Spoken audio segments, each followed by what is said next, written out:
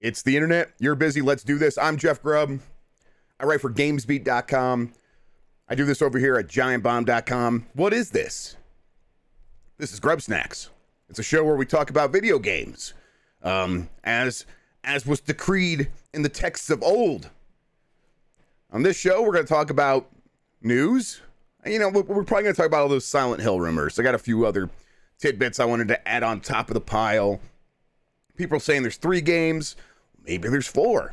And maybe there'll probably only be 3 in the end. We'll get into it. This show is something where we come together, we interact, you ask me questions, I answer them. If you want to ask a question, there's a button at the top of the page on giantbomb.com/chat. That button is labeled Ask a Question. That is English for ask a question. If you click that, you get to ask a question. Now, I know you're probably over on Twitch. Hello. And you're wondering where the hell, what is he talking about? Well, you got to go to giantbomb.com/upgrade and you come interact with me live on the show. Yeah, that's called monetization, baby, and it feels good. We want to see you monetize. Yeah. Otherwise, feel free to watch the show. And I love you very much. We're going to get into this real soon. I'm going to begin answering your questions after this first segment where I talk about the little fun tidbits I was just talking about a second ago. Let's get into it. What are those? What are the bits? What are the tids? Okay, let's start with Silent Hill. So, over the weekend, well, maybe it was last week that we talked about like Silent. I can't remember now. I can't keep it straight anymore. But the Silent Hill rumors began coming out, and I think I said Silent Hill 2 was being made by Blooper, and I don't know where I said that anymore. But then everyone else started coming out and saying, yeah, we're hearing similar stuff. There was a lot of people kind of getting, I think, pretty similar rumors.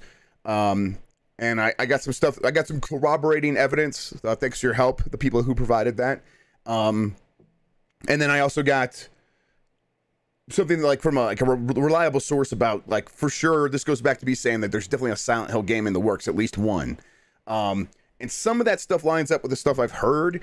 And maybe not directly, and I can only talk about so much of that stuff because it's like a lot of the stuff is pretty sensitive to the people and how they got this information.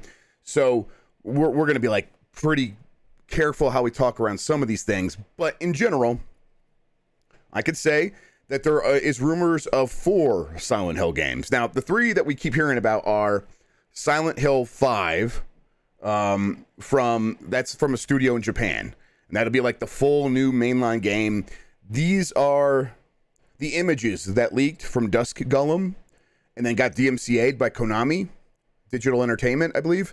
That is Silent Hill 5, is my understanding. Then there is the Silent Hill 2 remake, and that is from Bloober Team, being made in Unreal Engine 5, and they are being told to stick very like faithfully to the original game.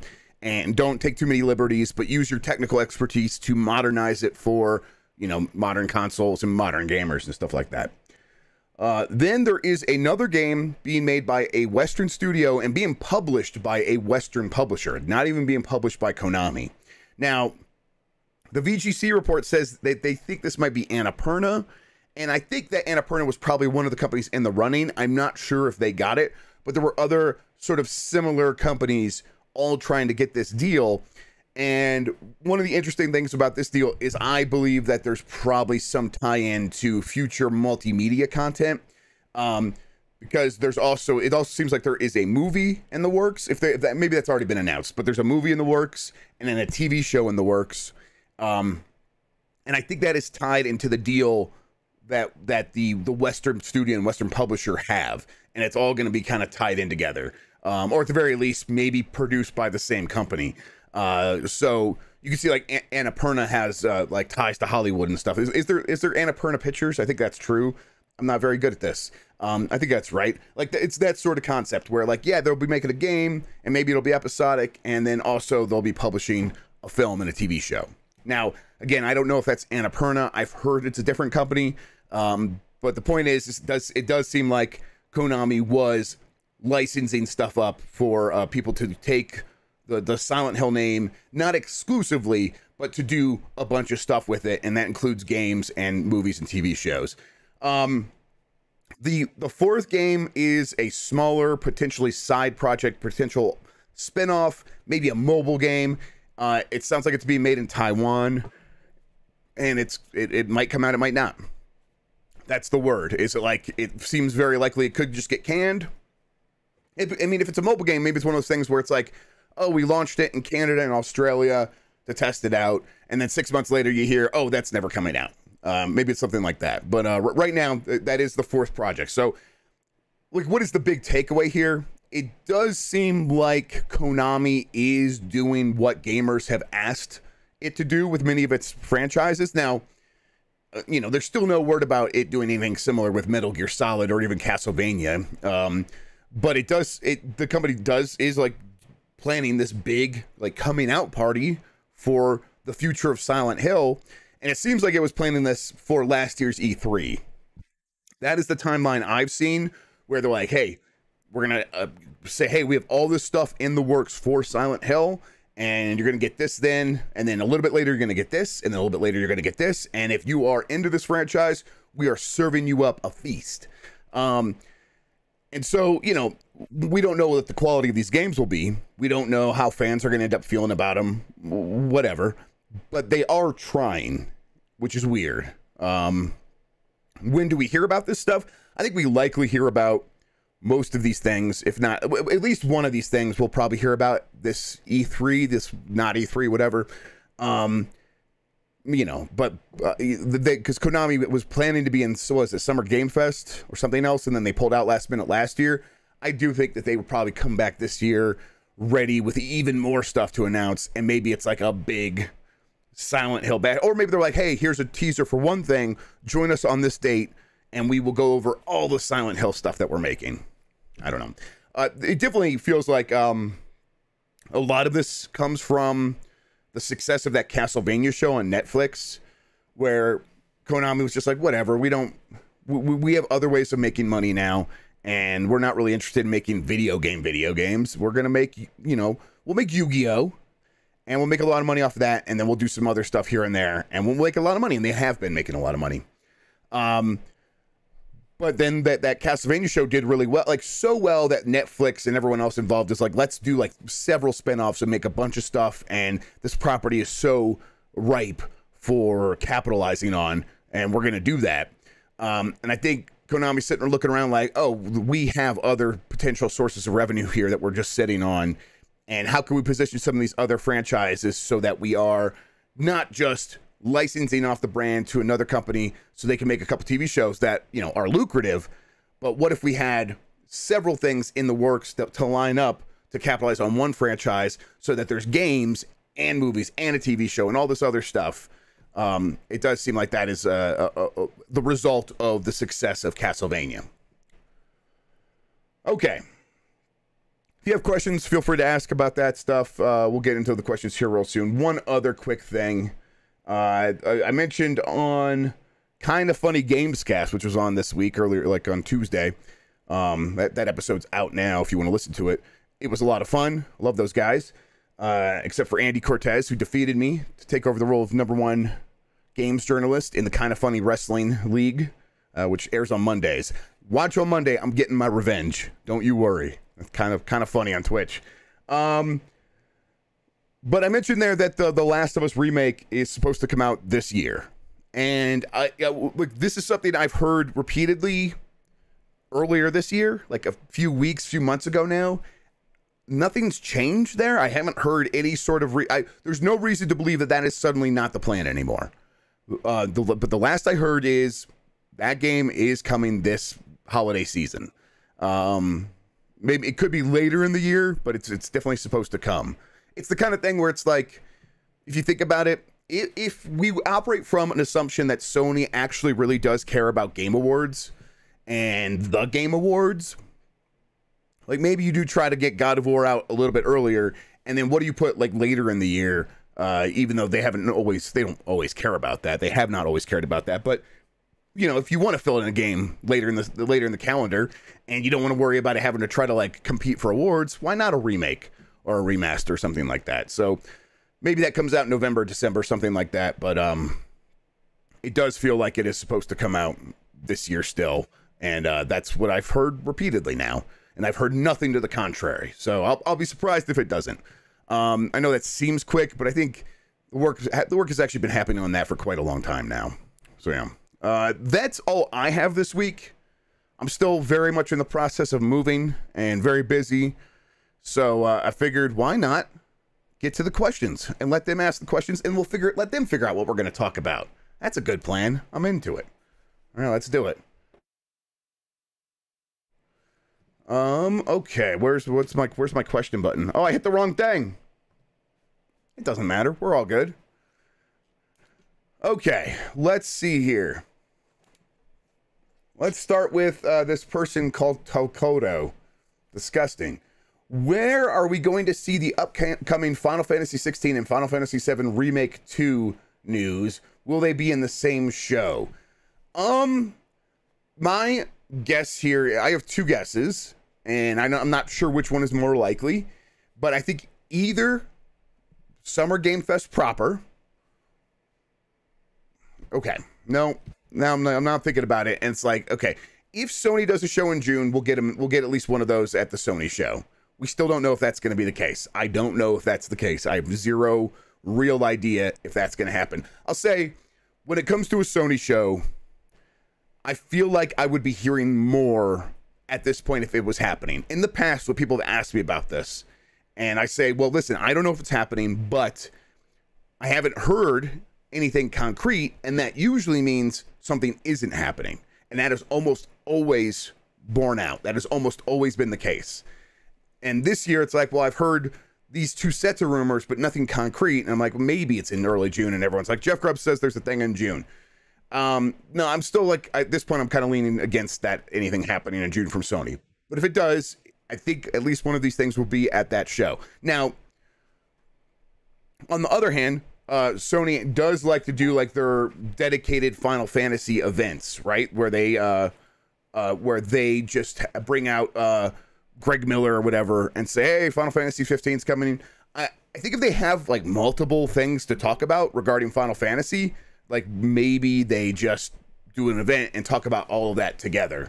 And maybe they do that in June. I think that they probably would be like, we're getting real close. They probably would have announced that by now, but maybe that's what the tease was, like something's coming in June. But still, they tend to announce those things pretty far out. So I would lean towards actually just trying to shuffle it into one of these other shows, either a Sony show, maybe Summer Game Fest. From Nylock, when will we see the Firaxis Marvel game again? That's a good question. I wonder if they're going to try to wait until they really get that thing nailed down. It does seem like they were worried about the reception, and I mean, they're not going to rip the card stuff out, right? But there's a lot of people who are just immediately scoffing at the idea of a card game and being that, like, because they're just like, no, I want to, when I press the punch button, I want them to punch. I don't want to play a card that says punch. That's what they sound like. And so yeah, I think that they're probably going to work on like amping up the presentation so that it feels more dynamic and kinetic. And that probably has taken some time. I can ask around. I haven't asked about this game in quite some time. I was just like, they'll show it when they show it. But you know, if we don't get it in June, if we don't hear about it again in June, I don't know when we hear about it. Let's just, well, Greg Gerstmann impression. From Delta Prime. Hey, Jeff, is Nixie still working on pre-Sony contracts, or are they fully at work on porting PS4, PS5 games to PC now? I don't know. They probably still have a few pre-Sony contracts that they are working through. But then, yes, as soon as those are all up, expect them to go full hog on getting more games to PC and pretty quickly. There's a ton they can do. And they're going to go hog on that. Yeah. Ham. They're going to go ham on that. That's actually what I'm trying to say. From Vector the Angel, you will not ignore my question again. Since you have a lot of basic B opinions, what's something you like that's unique? What's the thing you consider fun and unique about yourself? Keep it positive. You're a cool dude. Or, all right, moving on. I'm just joking. I don't know. I listen, I'll say that,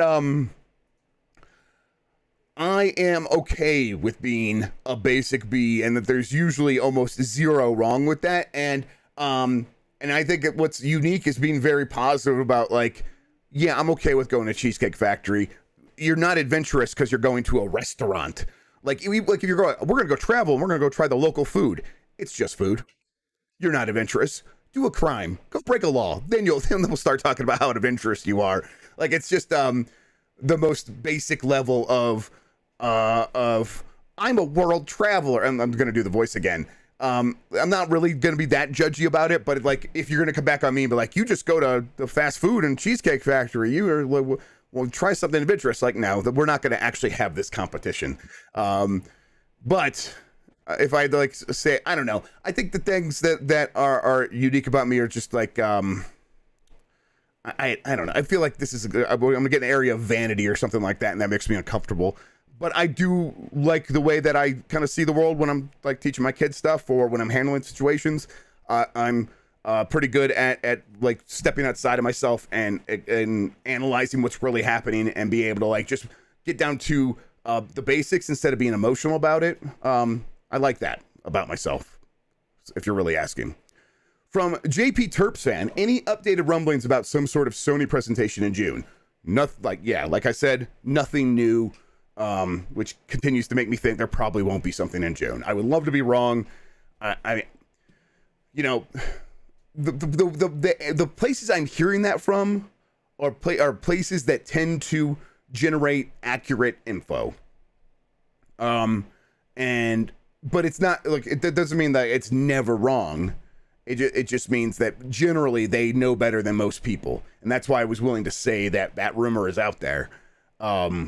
But in terms of me being able to nail it down myself to the point where I'm comfortable putting it on the list, that we're not there yet. From Mr. McCrinkledink, hey Jeff, with the rumors of a Switch Pro / Switch 2 ruminating again, what time frame do you think Nintendo is looking at for something like that? I've been on the fence for buying a Switch, but I'm holding out for Metroid Prime 4 or an upgraded console. I mean, I still think that we get it in March 2024. That's still my timeline. There are a lot of like factors pulling back and forth on that time, where here's the biggest factor. The Switch is going to sell at least 20 million consoles this year if Nintendo can produce that many. And you don't really put out a new Switch or a new system when you have something that's still selling 20 million consoles and selling to like an audience that is not going to be like that moved by new hardware and just wants like a bunch of like fun family games. We've seen that the family gaming audience is like the one that is spending a ton of money and really turns games into massive hits if it appeals to everybody. And I think that they want to just keep going for them, and that so they're not going to rush. And they've said as much in their earnings that we're at the midpoint of the life cycle and stuff like that. And so, but the other factors are hardware is advancing, and Nvidia does have new chips that they could use, and you know, the Samsung and TSMC fabrication facilities that they need to get online need to come online, and to make that stuff make sense, you need to start selling those things to consumers, so that you can get enough like yield going to make the whole business work. But that pressure is only so high when compared to if we just keep selling the Switch, we're going to sell another 20 million and make quite a bit of profit on the hardware. And then this means if we put out if we put out Metroid Prime 4 or we put out the next Mario game and the Switch 2 isn't here, we're going to be selling to 140 million people that own a Switch, or 140 million Switch systems out in the world, however you want to count that. And that is really compelling, especially if people are still buying a lot of Switch games, which I'm still like, I bought a Switch in 2017, or I got a Switch sent to me, and then I've bought several since then. But I've had it from day one, and I still tend to play a lot of games on Switch. And as long as the enthusiasm from the consumer is still there to purchase games on Switch, which is usually the biggest issue. The issue is not so much that the hardware is out of date. Like, that is a problem, but that's like a thing that leads to the real problem, which is the symptom of people then get less excited to purchase games for their console. So yeah, there's 100 and what, like 120, 130 million PS2s out there, something like that, or PS4s out there. I mean, PS2 as well. Like, yeah, there's 155 million PS2s out in the world. Well, people stopped getting excited about buying games for that, so you had to stop supporting it. Same thing sort of happened with PS4, where people see the PS5 out there, and they're like, hey, I love my PS4, but I'm sort of getting over the idea of buying new games for it when I think I just want to wait until I get the new hardware. And Nintendo's fully aware of this, and so they're going to continue trying to thread this needle of maximizing the returns from the Switch while also trying to smoothly do a transition to the next generation. So in my opinion, the time that makes the most sense for that is we get holiday 2022, no Switch 2 or Switch Pro really. And then we get holiday 2023, and that is when they announce that in March there's going to be a new one, and then they kick it off from there. And then holiday 2024 is all focused on this new machine and slowly phasing out the old Switch. And everything should be cross compatible. It should basically just be a Switch, it should be like an iPhone upgrade, basically, is how it will work. And that gives them time to sort of put those pieces into place to make sure that transition goes smoothly. And they've already started talking about that as well. Like, oh, the Nintendo account is going to be how we're going to transition people, which is they see it working for Sony and they want that for them. From PJ24, how come Sony is only releasing one PSP game for the new PS Plus service? Even Nintendo offer more and love to drip feed this stuff. I honestly don't know. I looked at that list and I had a busy week, and I'm kind of like, they're probably going to fill this out even more in the next couple of weeks. And I want to give them the benefit of the doubt a little bit here. I want to just wait and see. And once this service is actually playable for us, if there's still only one PSP game, that'd be pretty disappointing, pretty weird. And I think they just need to get that service to a point where there are several big key pieces there, so that it feels like it's already over the hump, instead of feeling like, oh, maybe they're going to get there. Are they going to drip feed us? Stuff like that. I mean, I don't know. It's hard for me to think that maybe Sony's looking over at Nintendo and being like, well, that's what we're going to do. That seems like not something Sony would do. And also, it's not exactly working for Nintendo. We're just sick people over here when it comes to Nintendo fans who are like, oh, I hate this. Here's my money. Like, that's what I do as a Nintendo fan. And I guess maybe Sony's like expecting they could probably do the same. But I do expect the service to grow faster than what Nintendo Switch Online is growing. A faster rate. From Feast of Violet. Is there any indications that Red Dead Redemption 2 came anywhere close to Take-Two's sales expectations? I mean, I think it probably did. I guess Take-Two, listen, that game sold like what, like 30 million, 35 million copies by now? No game sells that much. There are like a handful that have sold that many copies. Really a handful. Even when we're talking about Nintendo's games being like these world beaters that sell 2-3 times as many copies as exclusive Xbox or PlayStation games, we're talking about Animal Crossing, Mario Kart 8 Deluxe, and then maybe one or two other games getting close to like 30-35 million. Red Dead Redemption 2 has definitely... if they had expectations above that, it's because they were expecting Red Dead Online to turn into this thing where it's a perpetual seller, and it was never going to do that, even if it was the ideal version of Red Dead Online. Like, at a certain point, the appeal of an open world city, like where you can exist in, has more possibility space. And we've seen this with like the roleplay stuff. There's more possibility space with an online urban city than with an online Old West environment. And it's just going to be appealing to more people as well. Like, there's, just certain minorities who'll be like, oh, role-playing in the Old West is not that attractive to me because I would not have been welcome here. Whereas a modern urban environment, anyone can make that their own. And so I think it was an easy prediction to make, and this is one I made like right before it came out. It's like, Red Dead Redemption 2 is going to be a massive success. At a certain point, I was like, if it's not good, maybe it won't be. But if it is good, my point, it would be a massive success, but after a few months, it was going to drop below Grand Theft Auto on the charts. And that happened after like 4 or 5 months. It was below Grand Theft Auto and has remained below Grand Theft Auto 5 every month ever since, except for like a couple of months where it got boosts from one thing or the other.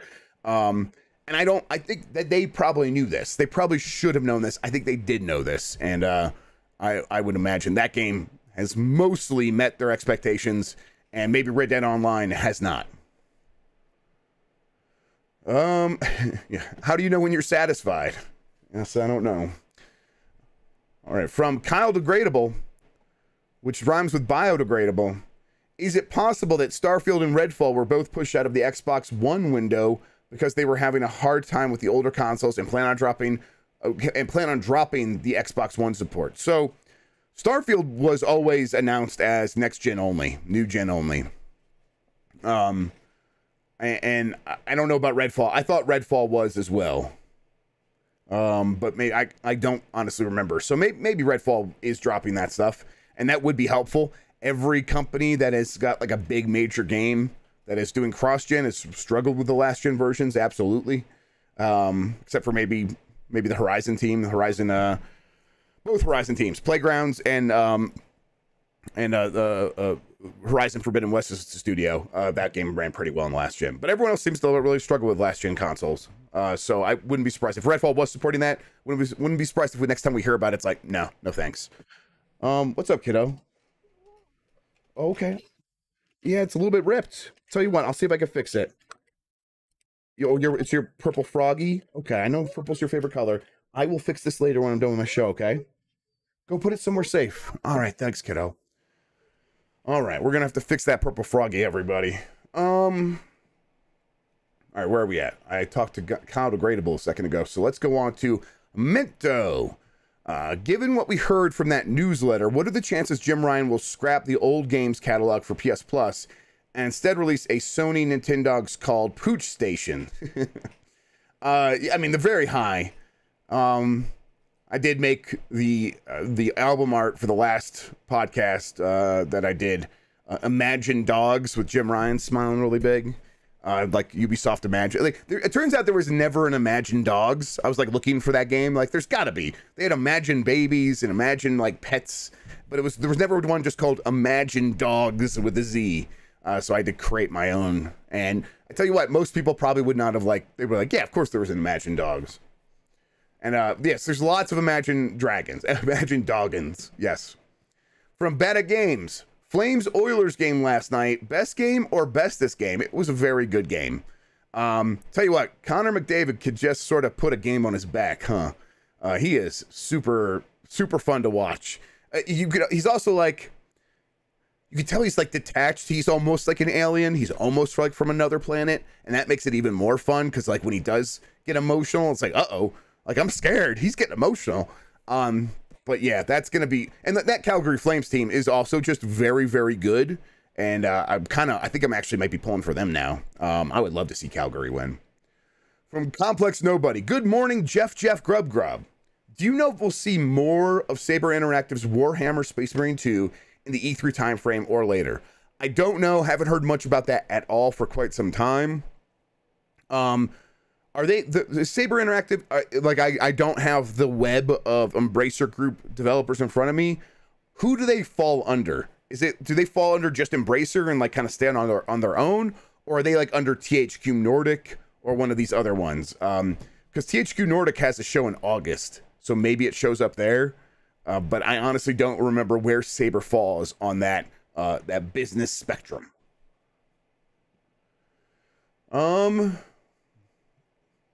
Yeah, everyone talk about how Austin Matthews was better. They all seem quiet now. The reality is Austin Matthews, very good at scoring goals, but I think I would rather have a player who's good in all situations. It seems like you could put Connor McDavid back on defense, and he would still be the best player on the ice. And I think I'd rather have that. From Sandwich Jones, is Red Lynx, like Ubisoft's Trials team, working on a new Trials? I love the series, but the last one seemed up its own butt with its loot boxes and confusing map structure. I'm hoping they get another crack at it. Yeah, it does seem like they are trying to figure out like what the future of Trials can be.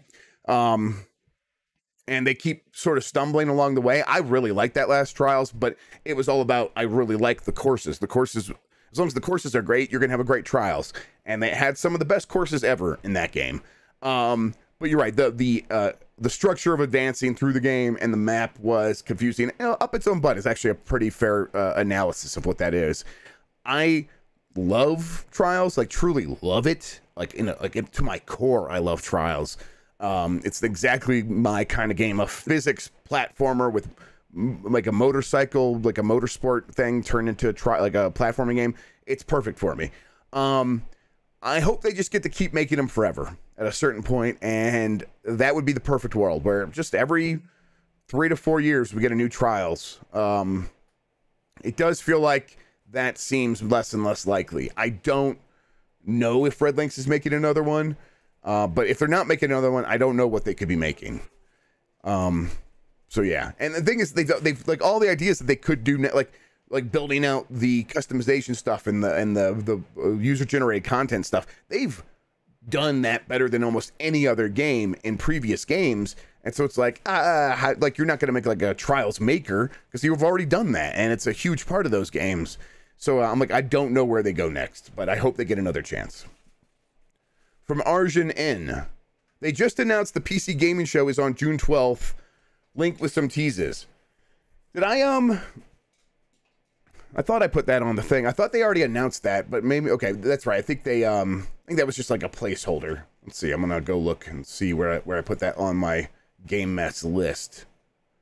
June 12th. Yeah, PC Gaming Show. So maybe I just guessed, but I put PC Gaming Show and Future Game Show on there for June 12th. The Future Game Show is also happening that day, right? Is that still correct?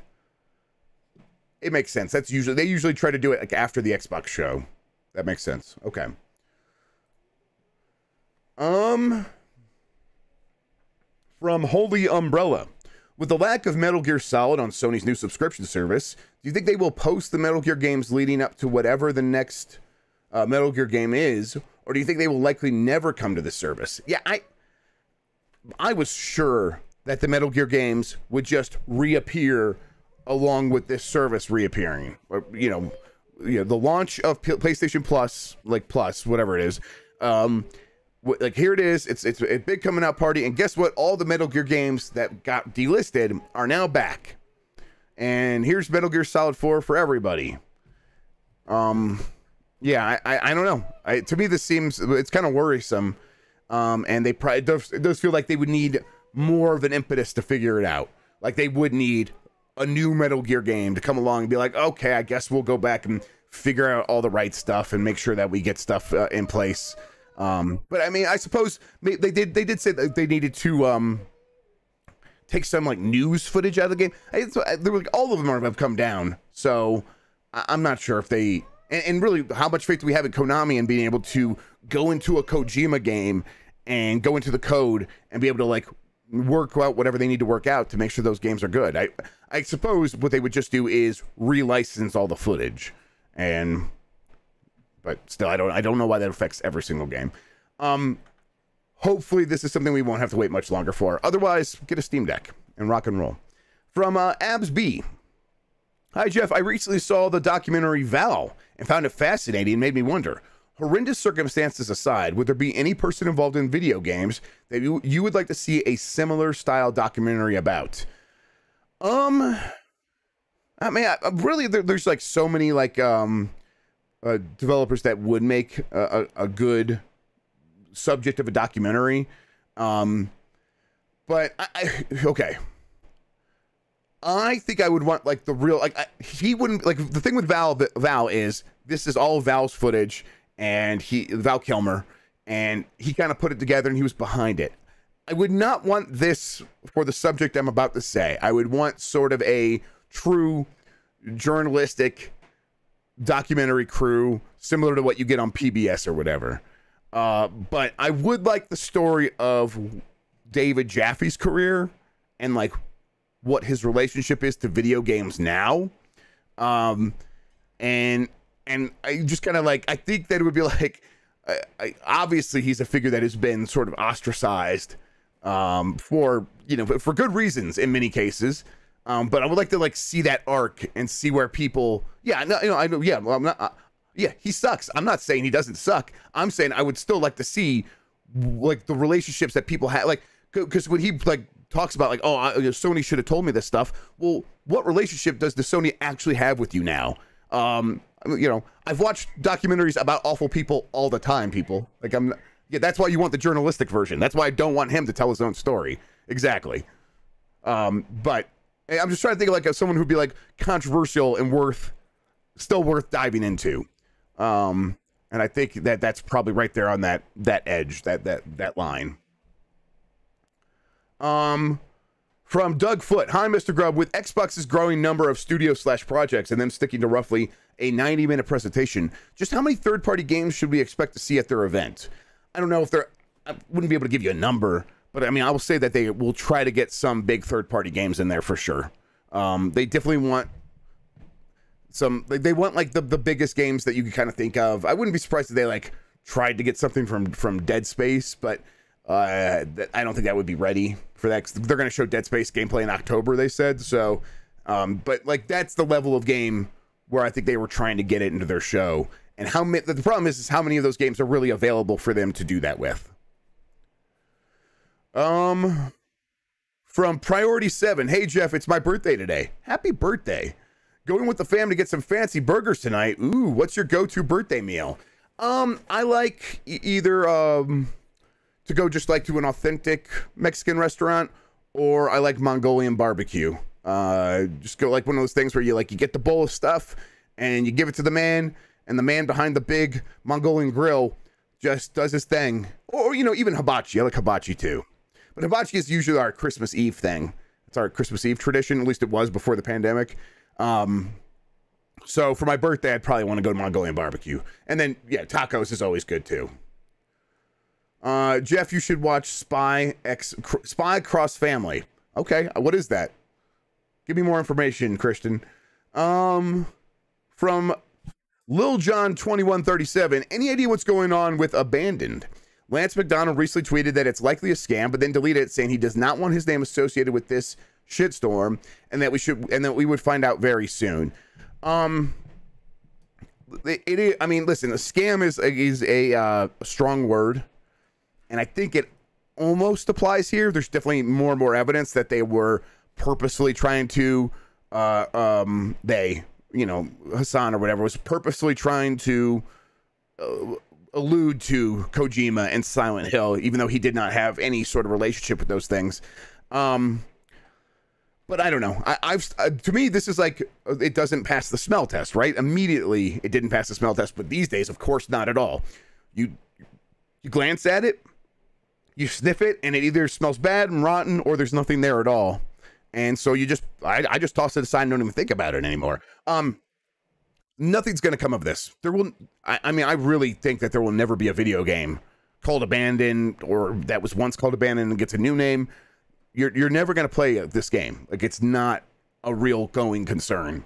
It is it feels like to me it's something of a delusion. It feels to me like it's something of a borderline scam, but like the kind of scam where it's like the creator is trying to almost talk himself into doing it. Like he doesn't know any other way of creating stuff, so he's just like, fake it till you make it, which is how a lot of things do get done. But then there's no there. There is nothing behind all of those actions. And to me, that it is pretty obvious. I mean, especially at this point, but to me, it was very obvious from the beginning that was the case. And I was saying it those first couple of weeks when all this stuff was happening, is there will never be a game to come out of this. From Arbitrary Water, hi Jeff. In another will this old game franchise ever come back question, will Might and Magic ever come back? Does Ubisoft know what to do with its properties?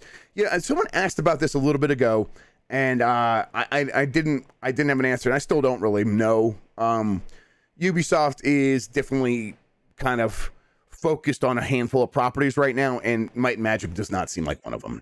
But that doesn't mean it will never go back. It just doesn't seem like that's going to happen anytime soon. Maybe I'm wrong. From Being CPM, if another media company bought this show from Giant Bomb, would it be considered a snackquisition? Yes, that's exactly what would happen. Yes.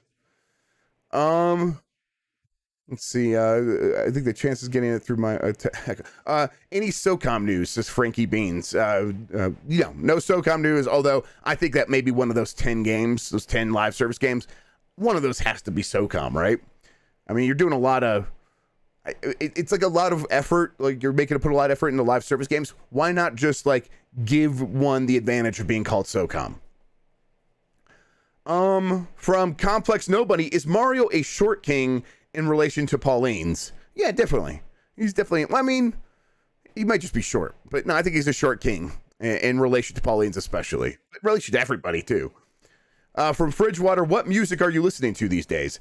Yeah, Blood Orange. I might have talked about this on the show recently, but I was listening to an NPR show, and like they did one of their bumps or stingers, and the music had like this really great horn section in it. And I was like, man, what is this? So I got out the phone. I'm like, Google, what song is this? And it did a good job of like just immediately telling me Blood Orange Chosen, or Blood Orange Choose, I think it's the name of the song.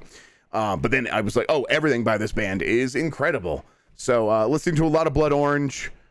Still recently the kids have been asking for Cruise and Blast again. Just giving me ideas about a thing I want to do, but I'll see if I can make that happen. I don't really know if I'll be able to make that happen. And then what else? There was some other stuff, but it's always Steely Dan. It's usually almost always just Steely Dan. From Joey Gills. And the Pixies. I've been getting back into the Pixies recently. Joey Gills, Mr. GrubbSnax, what was the name of that Mario blog you referenced? I think I need some of that in my life. Yeah, Super Mario Broth. So like Super Mario Brothers, but Super Mario Broth. They like just follow them on Twitter. They post stuff all the time, and then I think they might still have like a Tumblr or something where they post all their things. But it's fantastic. It's like they've been collecting weird Mario curios for years and years now. There's so much good stuff that they've collected.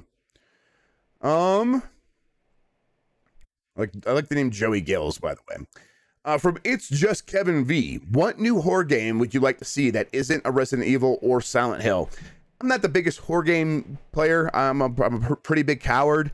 More than that, it's just like I don't like being super stressed out when I'm playing games. And if I am being stressed out, I want it to be sort of a skill-based thing, where I'm like trying to like set a new time or trying to set a new high score, or I'm playing other people online. Being stressed out by like the game, I don't know. But if I had like what horror franchise or what horror game would I like to see? I don't know. I think maybe they could bring back Splatterhouse and make that like even scarier. I think that could be fun. I suppose you play as the bad guy, but I think there's a way to do that. Let's see, from Watchmen, how about the Battle of Alberta last night? And it's only game 1. And what about the Battle of South Alberta, which is Florida, between Florida and Tampa Bay? Yes, okay. So yeah, that Edmonton-Calgary game, very, very good. I was not too surprised when Edmonton started coming back. That was again just a lot of fun to watch.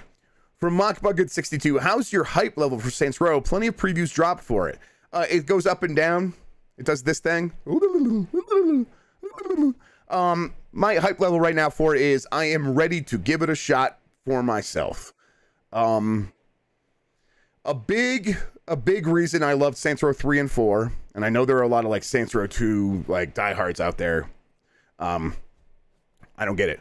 But the reasons I love Saints Row 3 and 4 were because of the characters and the writing, the relationships they had with each other, the relationships they had with themselves, like especially like what's her name, going back, like meeting her old self, meeting her fun self from Saints Row 2, and the game being able to like dig into that stuff. Like there was just so much family dynamics happening that it was hard not to fall in love with those characters. And I still think that this could be this new Saints Row's biggest weakness is they don't just like not have those characters. They have characters that might be actively sort of off-putting. They do seem like they've toned that down. But if they go like, I don't know, if they start talking about, I don't know. Have I said this before? They feel like characters out of a truth.com ad. They're like, man, smoking is for turkeys. Like, that's what it kind of feels like that. And maybe that's not fair. And again, I'm like not really ready to make that my judgment call. I haven't played the game and I'm ready to be won over. And maybe if this is going to be a bait and switch with my expectations here and the reality being way over there, and I'll be happy with it. But I'm not too hyped, other than it does look fun to like jump around that open world, which is actually another big important part of the recent Saints Row games, and looks like it's gonna be a big part of this as well. Let's see. Scroll to the top. I'm not a chicken, you're a turkey. That's right. Yes.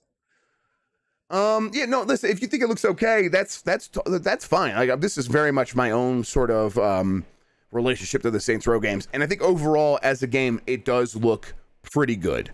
But I want it to get to that next level of like, it doesn't have to do the same thing again as when you got in the car with your buddy and it started playing Sublime.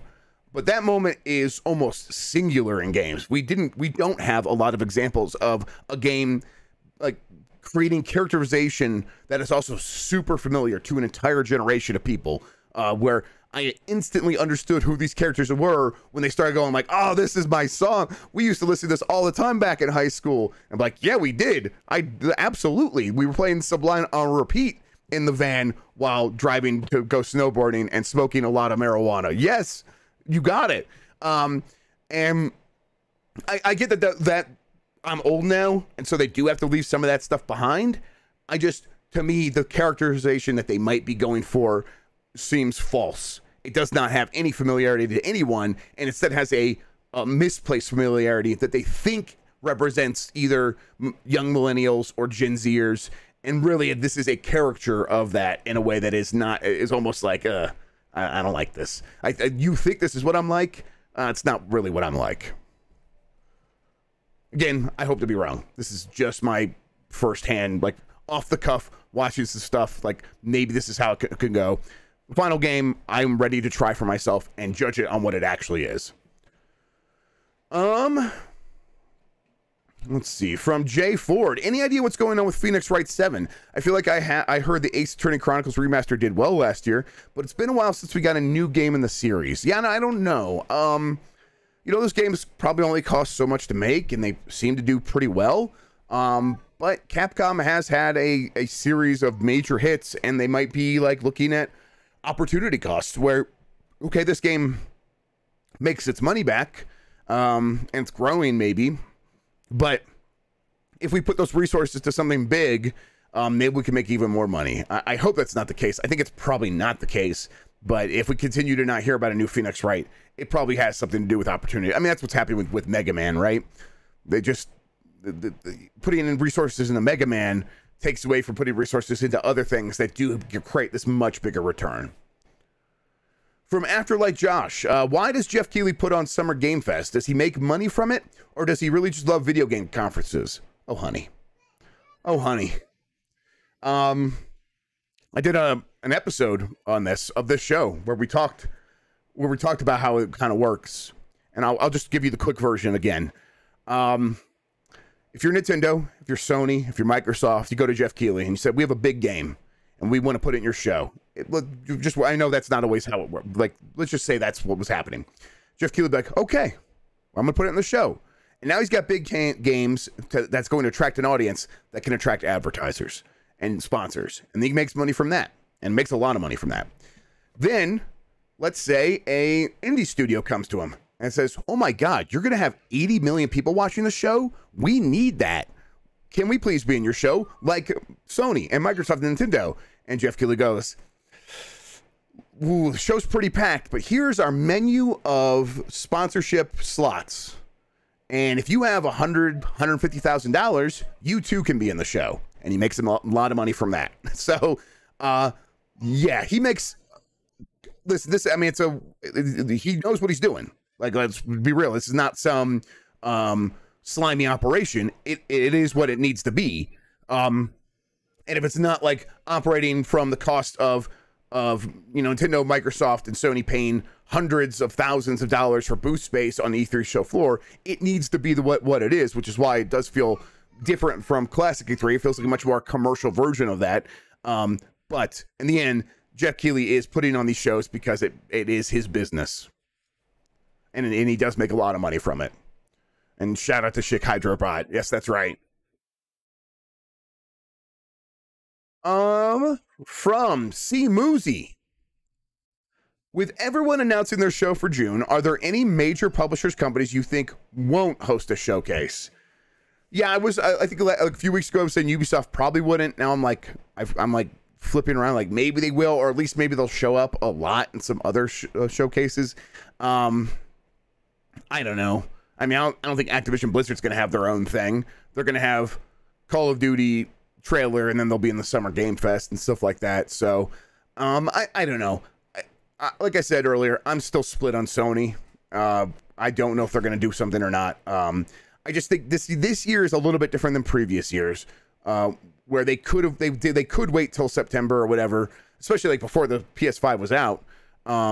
This year, I feel like they could probably do with updating fans a little bit sooner. From Sevward, hey Grubb, I've got a bridge in Brooklyn that I'm looking to offload. Primo location, good condition. Hit me up if you're interested. Okay, let me DM you. I'm ready to put all my life savings into what you got here. Complex Nobody. Hey Jeff Grubb. Okay. Hey Jeff Grubb. How are the Xbox Showcase leagues coming along? That's a good one. I wanted to mention this. Xbox seems much more locked down this year than last year. So last year was very leaky. It was I say very leaky. I got the whole show. There was a lot of other rumors that were just flat out wrong. There was a lot of people hearing stuff about Avowed and Hellblade 2 showing up, and I'm like, no, folks, it's not happening. But still, it was leaky enough that I got the full showcase. I don't think I'm going to get the full showcase this year. They seem much more locked down. They seem to be taking the secrecy of their show much more seriously. And so, hey, that's fine. I wasn't planning on leaking the show anyhow, even if I got it. I didn't last year. I wasn't going to this year.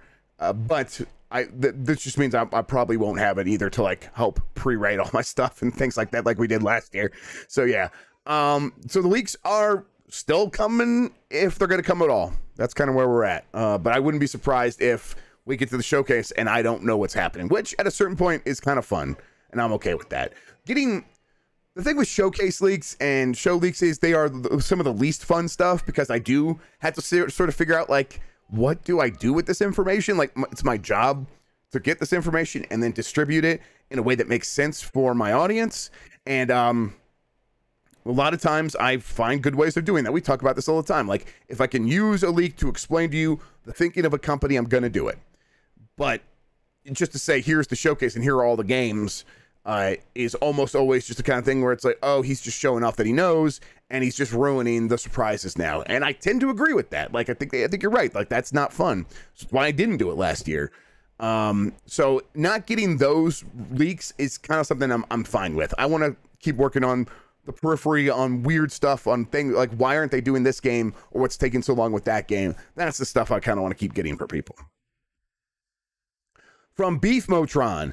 Outside of Nintendo, how many recent AAA games can you name that were not delayed before launch? Well, I have a terrible memory, but I would say I can't think of many at all. Oh, come here. What's going on here? Are you a bat? Show everybody. That's a flying bat. Oh my goodness, I'm so scared. Like she came up wearing a mask. I'm like, oh, you could be on stream now. Yeah. Oh, it's a Batgirl. Oh, do you see yourself down there? Yeah. Beef, I can't think of any. Was there any kind of here, everybody, it's the new Gotham Knights character, that's right. Say, I'm gonna get you, Joker. I am you. Okay. You know what? Go play. All right. I'll be done soon, kiddo. All right, where are we at? Yes, outside of Nintendo, how many recent AAA games can you name that were not delayed before launch? I mean, there's usually Call of Duty's hit their release dates, right? But like Battlefield got delayed, needed probably more of a delay. Halo got delayed. I'm like just trying to think of shooters recently. Yeah, they all got delayed for the most part. I don't know, Horizon got delayed. Forza Horizon 5, did that make its release date? Probably something like that. There's not many, especially in these last few years. Most of these games get delayed, and I would expect many of the games that we're talking about for this year to continue going through that process. I mean, most of them don't even have exact dates, because that's just where we're at with making games. From Mock Go-Go, what the hell is Twisted Pixel Game Studios up to? I don't know. It's a name I haven't heard in a long time. I don't know. What have they done most recently? Ah, it's a bat. All right, go play. Go play, dork. From Timonius. Have developers started pushing back on Nintendo about their plans for whatever their next Switch is? It's got to be hard to develop for such an old spec, which is probably the same reason that PS4, Xbox One versions of games are getting canceled recently. Yeah, I mean, there's definitely a large contingency. There's a large group of game developers who would love to probably put their games out on Switch and continue to be like, that doesn't make sense for us, or we're gonna have to do a cloud version, and no one really loves that. But they also know that they can't sort of push back on Nintendo and expect much to change. Maybe if everyone was, or maybe if, you know, the biggest developers in the world, I suppose, all came together and did it. But even still, like, Nintendo's like, hey, our games are running just fine, even if in some cases they aren't. But Nintendo's like, hey, we're fine. And all of these indie studios that actually make us quite a bit of money, they're fine. And people got Apex Legends and Fortnite running on there, and they're making money, so they're fine. I think it's a thing where you kind of can't talk Nintendo into anything. Nintendo operates on its own timeline, and most game developers are well aware of this, and it's not worth their time to try to go change Nintendo. They're just going to be like, okay, cut the Switch version, let's focus our resources somewhere else and hope for the best. From Pud, you think Dragon Quest X, the MMO, ever comes out here? Please, I need it. I feel like if it was going to come out, it would have came out when they were talking about that last like batch of games, and they were talking about the Dragon Quest X was there like a Dragon Quest X offline version that they made? Something like that? And that didn't come out here or something? I can't remember exactly what they did, but there was that time where they updated, like, oh, we're doing all this with Dragon Quest X, and here's a new version of Dragon Quest X, and that's also not coming to North America. I feel like it would have happened by now. Maybe, though, if there's another Dragon Quest MMO in the future, they probably would release it here at the same time going forward, because Dragon Quest has really surged in popularity here. Yeah, sorry about that, bud. It's just Kevin V. Hey, wait, what about the rest of the Konami stuff we heard about last year? Castlevania, Metal Gear Solid. Well, I mean, yeah, I think if all this stuff is happening with Silent Hill, we could probably assume they're looking at doing similar things with Castlevania and Metal Gear Solid, right? I don't know how quickly that happens. I do think all the Silent Hill stuff is first. And I will say with the Silent Hill stuff, it does seem like Sony is very involved in that stuff. So, you know, maybe Sony's trying to do the same thing with Metal Gear Solid. I don't know how interested Sony would be in Castlevania. But Sony's definitely involved in the Silent Hill stuff. So maybe made the same with Metal Gear Solid. But I haven't heard anything new about those franchises and Konami's plans for it. Other than maybe we can assume, based on what they're doing with Silent Hill, that they would be doing the same with those things. From Dixie Dean 82, leaked Warzone 2 footage legit. I haven't seen it, but my understanding is that it is legit, but it's older. It's from like late last year. So yeah, we're gonna be playing that. We're gonna be seeing that very soon, and then we'll be playing it not long after that. There will probably be some tests here in the next couple of months. From JUnit 2008, while many companies have made their soundtracks available through streaming platforms in the past few years, Nintendo continues to keep its music locked up and unavailable to even purchase. Why does Nintendo seem uninterested in selling its music? So, I actually have an answer for this that I think is the real answer. This comes from actually a buddy of mine that's in our Discord, the Game Mess, VJ, who you might know as like the Viking guitarist. He played with the Video Games Live. Either way, we talked about this before, and he brought up this very important legal thing that is like, if you put out music, recorded music for sale or consumption in North America and the United States, you then you're subject to like mechanical copyright at that point or something like that. I'm getting a lot of these details wrong, but in general, it means that now these songs can be covered and people could put out covers of your songs and they are subject to the precedent of like, okay, if someone does a cover of your song, they only owe you this much amount of money and it's not a lot. And Nintendo's like, doesn't even want to deal with that. Now, that's why I have the Japanese CDs of Link's Awakening in my van, in my minivan, because I'm very cool. But they could put that in Japan because they don't have the same copyright laws when it comes to covering music. But if they put it out here, they would be subject to that. And then now anyone could go cover that music, and Nintendo is very against that idea. So I think that's what is happening here. I think Nintendo's lawyers are just like, oh, gross, we don't want to do that. And, you know, Nintendo, especially Nintendo of America, is a law firm, so they like that's what they care about more than games. Almost is like how they can use the law to their advantage and use the law to you know, get the most out of it. It does seem like that's probably what's happening with their music. From Eat the Hype, good morning, Jeff. Any hope / indication that whatever this Last of Us remake package ends up being, it comes to PC as well? Yeah, I think that's probably the kind of thing where they announce it at the same time, right? Like, why do all this work and then just put it on PlayStation?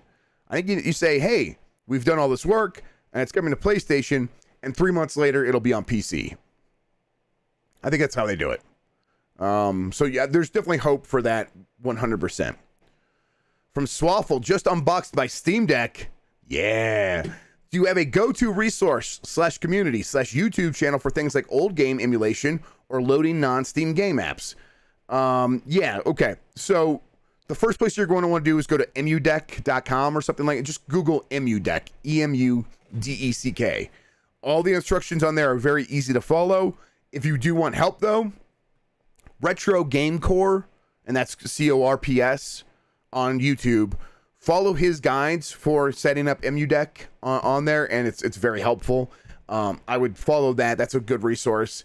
And then for loading non-Steam apps, there like that stuff continues to change, but I would just I would just Google it and see what the most recent sort of best practices is for that. Sometimes there's new apps in the Discover Store and the Linux OS that make that even simpler than when I last did it. Because the way I did it was download the Windows versions, add those to Steam, open those with Proton, install them, and that's kind of a pain. So maybe there's an easier version of doing that. What's up, dude? Oh, you got the, oh yeah, you got a hockey net. It's a hockey net. We can play hockey. It's not ruined, and that's just the way it's supposed to be. See? Uh-oh, go blurry.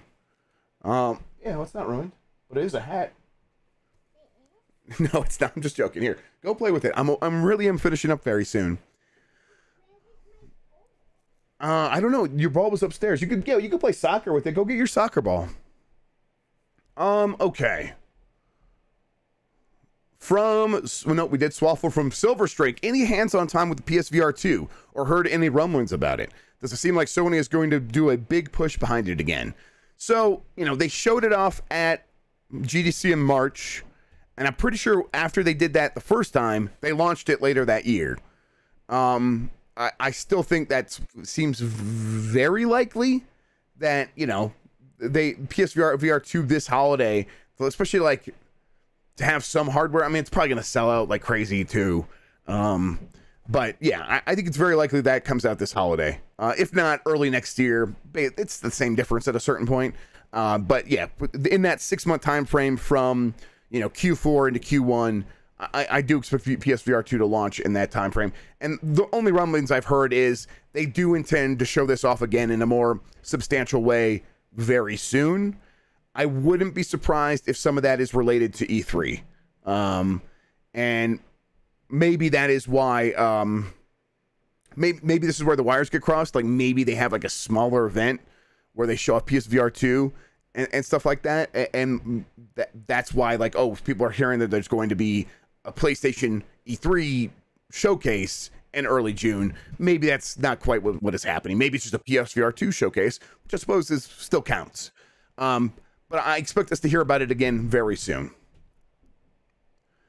From Dominito, Grubb, is Microsoft looking to pick up non-exclusive games to bolster the 2022 Game Pass lineup since Starfield, Stalker 2, and Redfall all got delayed out of 2022. I did hear that Stalker 2 might still make December, but I don't know. I guess I don't know if I believe that.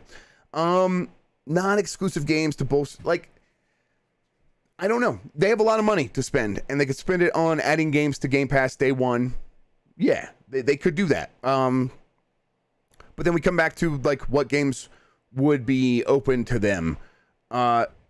There's a Need for Speed coming out this year. They could do that, but I mean, they might have Forza Motorsport 8. I suppose that's different enough, but still, it doesn't feel like that makes much of a dent.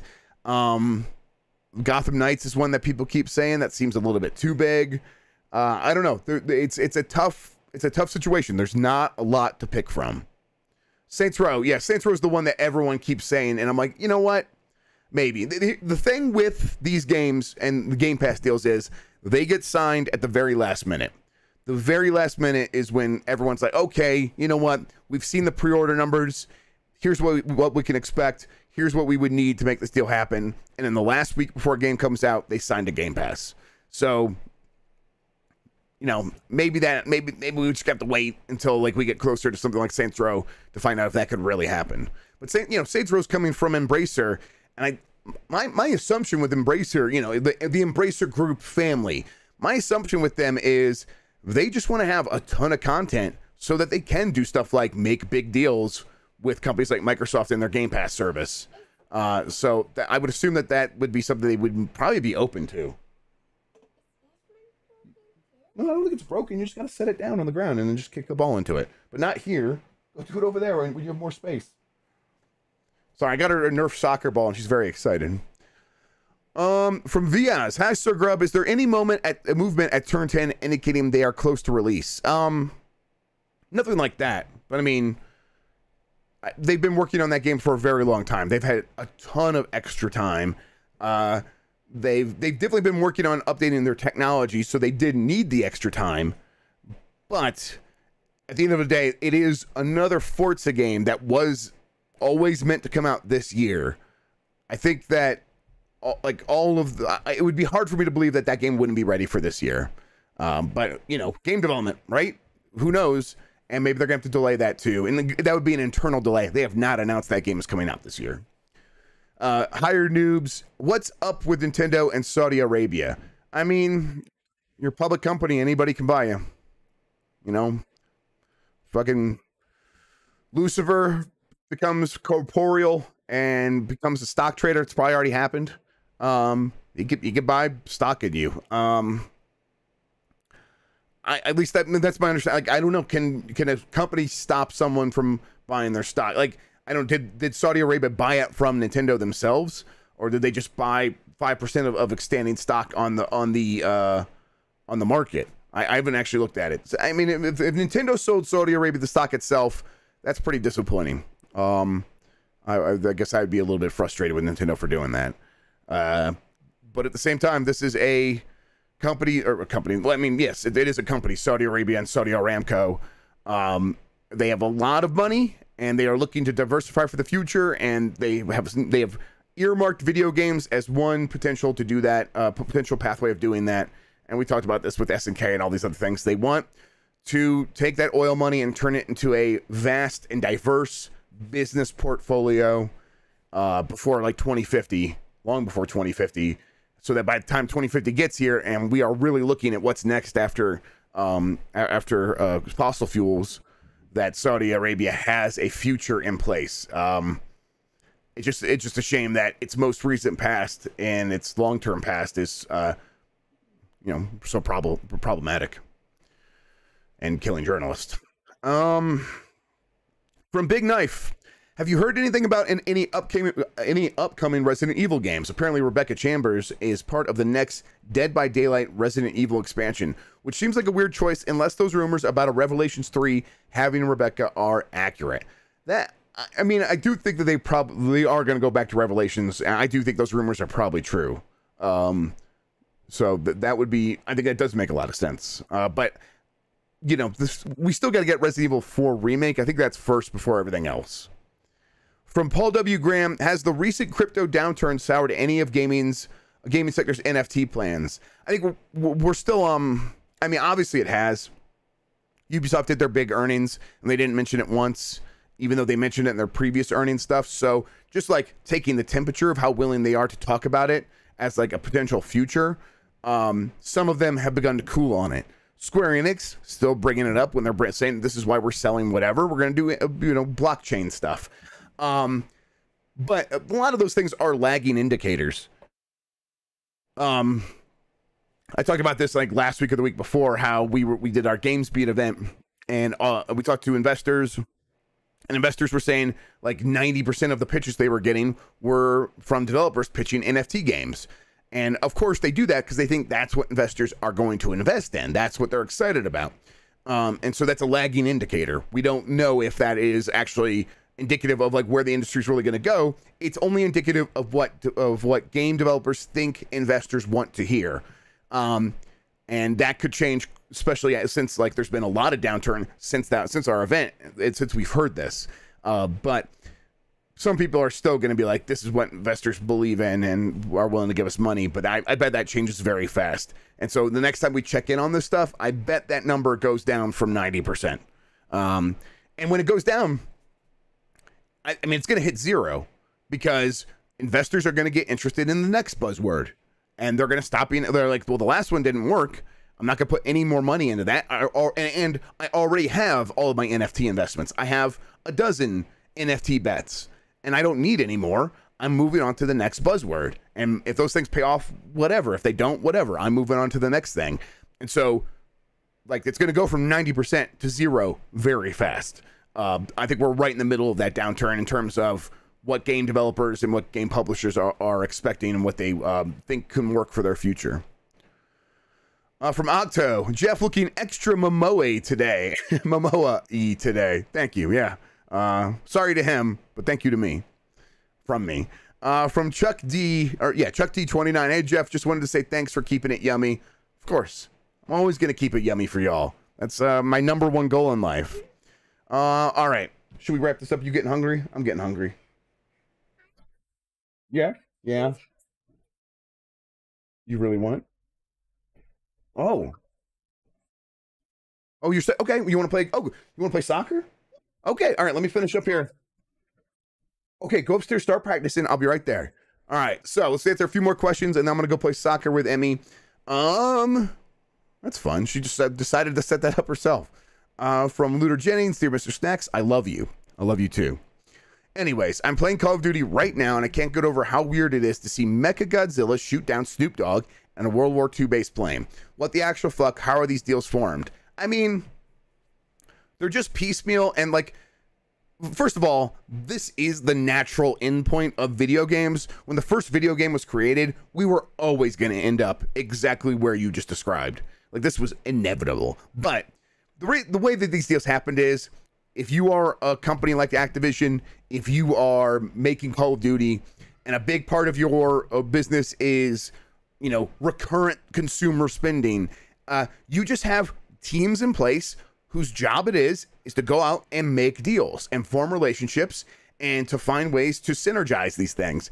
And so, you know, you probably hire someone from the film industry and they have good relationships with the people that make Godzilla. And they're like, hey, let's bring that stuff into Call of Duty. Like, it makes sense. Like, everything else is here. Bruce Willis is here. Everyone's here. Snoop Dogg is here. Like, maybe like let's get Snoop Dogg playing as well. When you just have like a dedicated team, like making whatever deal they can, you're going to end up with some weird stuff. And it's kind of cool. From Vagrant Gamer. Hello, Jeff. When are we going to see you in the pit? Arcade pit. Soon, I hope. I really do want to get in there. I do think me and Mike Bonatti should go in there and destroy everybody. But they've been bringing in some awesome teams, and I have fun just watching the arcade pit. It's very well done. From Dio Game, do you think we'll see StarCraft return? I do think we will eventually see a new StarCraft news. I think eventually we get several new StarCraft things. It'll probably take them time to sort of reestablish their development prowess, though, so they can get back to that. But I do think we get another like actual like just StarCraft 4. Yes, that'll happen. From Climax, will Square Enix ever be satisfied? No. Okay, from Dixie Dean helping us out here. Last Red Dead Redemption 2 update was at 39 million. There are just so few games that have gotten to that 40 million mark, which this game probably is at by now.